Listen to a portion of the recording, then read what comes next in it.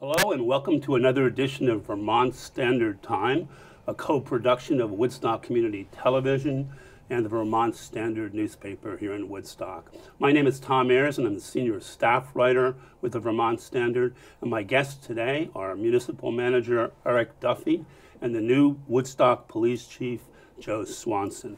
Welcome to both of you. It's great to have you here. Thank you. Thank you for having us. Appreciate this opportunity to talk about Chief Swanson's appointment and the work he's begun doing with the police department. Let me begin by asking you, Eric, can you recap briefly how the selection process unfolded for the new police chief after former Chief Robbie Blish retired? Yeah, absolutely. We put Chief Swanson through the ringer for this, and I'm glad he came out on the other end. But basically, once we knew about Robbie's impending retirement, we got into a contract with a well-respected consultant when it comes to police chief search. He's done Jim Baker. He's done searches around the country. Worked in Vermont for a very long time and had a lot of connections. So we used him to kind of help us shepherd us through the process. So we put together a job posting, a job description.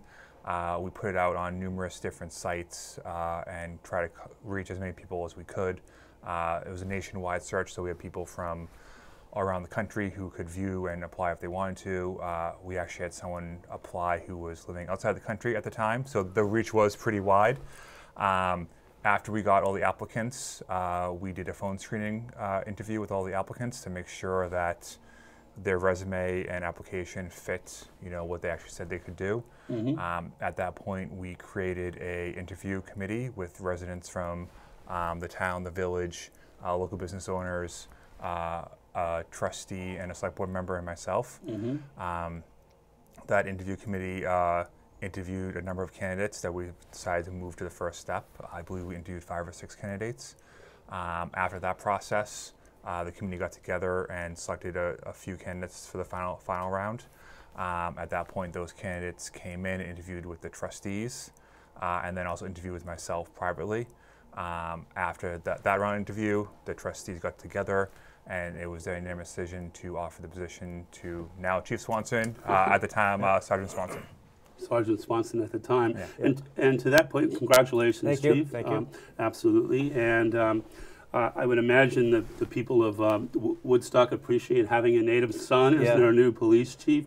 Talk a little bit about your career in law enforcement here in Woodstock and how you evolved into working with the Woodstock Police Department, how long that's been and so on. It's been since 2000.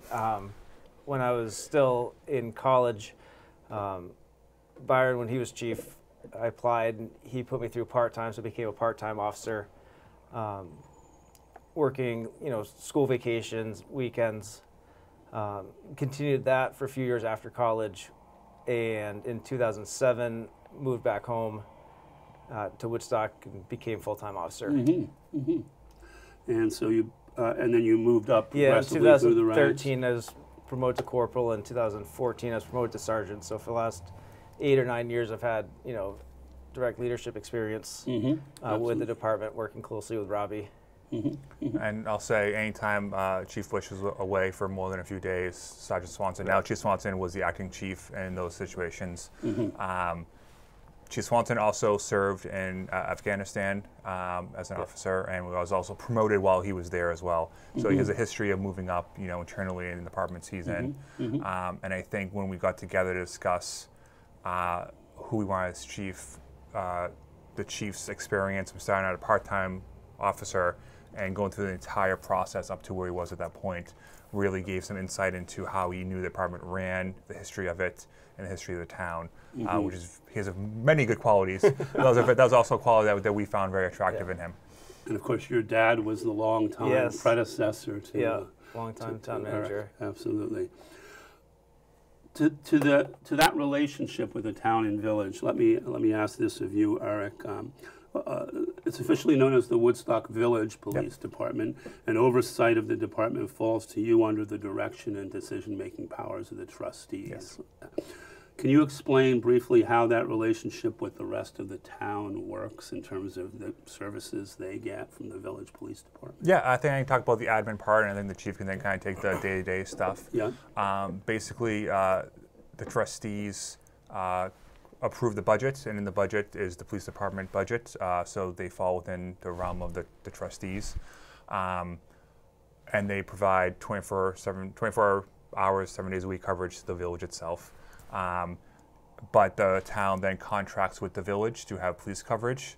So the town pays a set fee each year, and with that fee becomes 40 hours of coverage a week for the town, and then any emergency coverage that is needed on top of that.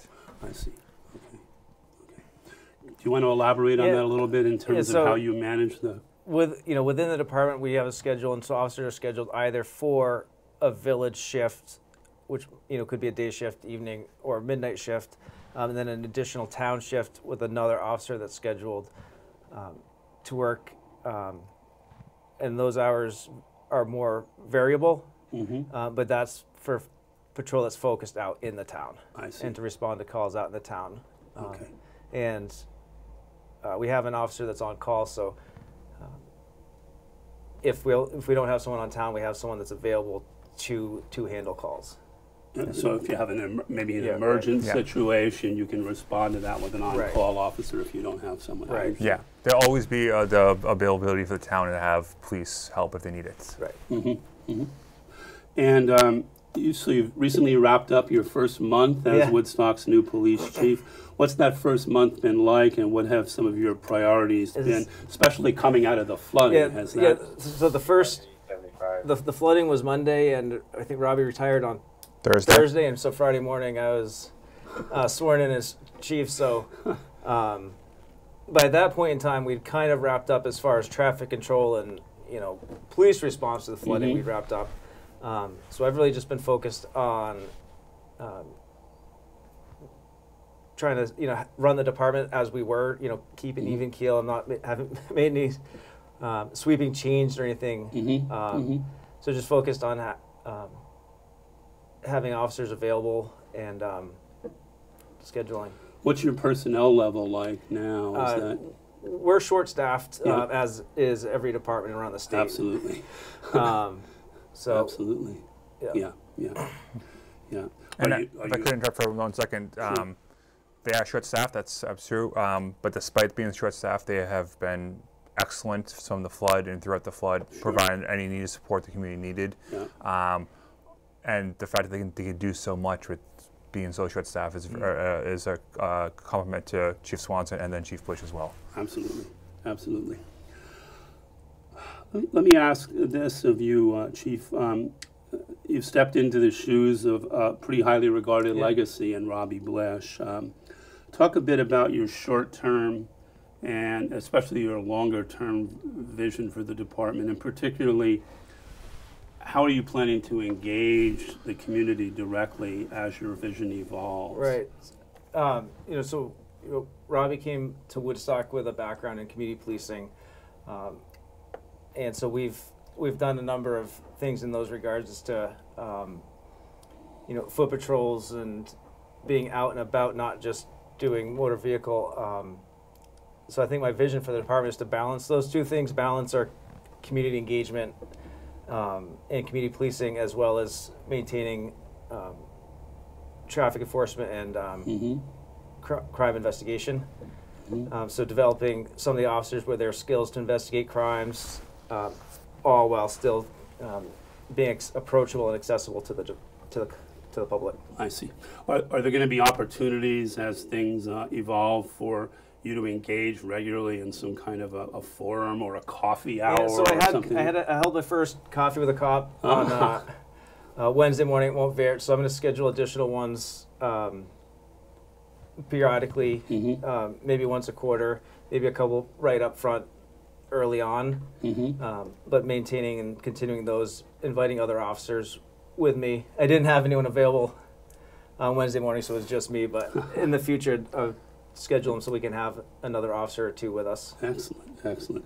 What about, in that regard, what about a particular emphasis on outreach to youths in the community?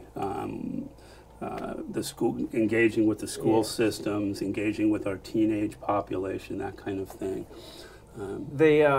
there had been a push several years back to establish a school resource officer with a grant that's available at the last minute. It was canceled. So our interaction in the school is generally if the school calls us. But we certainly enjoy interacting with youth when we see them, or if they want to approach us and talk to us. Yeah, sure. And I will say in the process of hiring a new chief, there was a few public forums and then internal discussions too were about trying to engage with the school and the school members and members of the youth, and really shifting any negative image of a police officer into a friendly officer with the youths. I think that's something we want to do going forward. But like the chief said, being short-staffed as we are, every minute we have is very valuable. And so unfortunately some priorities had to be shifted to make sure we have the coverage and we have people out there. I think in an ideal world where they're fully staffed, that leaves more opportunities for more public engagement and more things like that. Absolutely.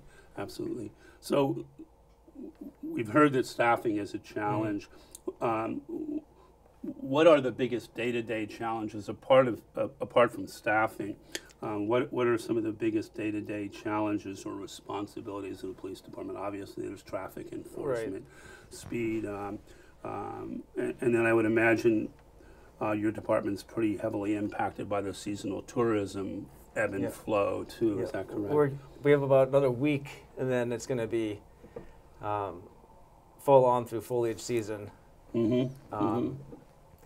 And so, day to day, it's for the officers on their shift is balancing, when they can get their foot patrol in around when they're doing their motor vehicle enforcement and responding to calls for service.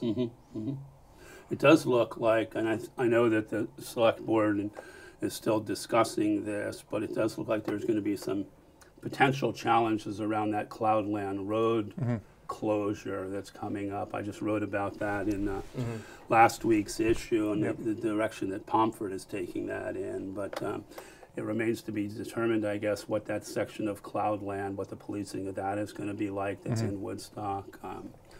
We've got a couple more weeks before the leaves start to turn and resolve that. Are there any topics that I haven't touched on that either of you would like to address, just broadly speaking, about the police department or about law enforcement issues here in Woodstock? I think, Chief Swanson has been very adamant about, trying to be out more in the community policing and being visible and trying to meet people where they are instead of having them come to us or our staff. And all I'll say to that is, people who are listening, whatever else, if you see one of our officers out in the village or the town, feel free to go up and talk to them. They're there to engage with the community. If they're running somewhere, maybe leave them alone. But if they're walking around, feel free to go up and introduce yourself, talk to them, see what's going on, because they're there not only as police officers but also ambassadors of the community, and we want people to view them that way. And I think, if a tourist sees a local talking to a police officer, that means a tourist will feel comfortable talking to the police officer, and then that's going to snowball, and that's going to be a very positive for the community. Absolutely. Well, I want to thank you both for taking the time to come out and join us today on Vermont Standard Time. Again, congratulations. Thank you. And thank you very much. Welcome to your new role. And Eric, it's always good to see you as well. Thanks so much. Thank you. You're welcome. Thank you.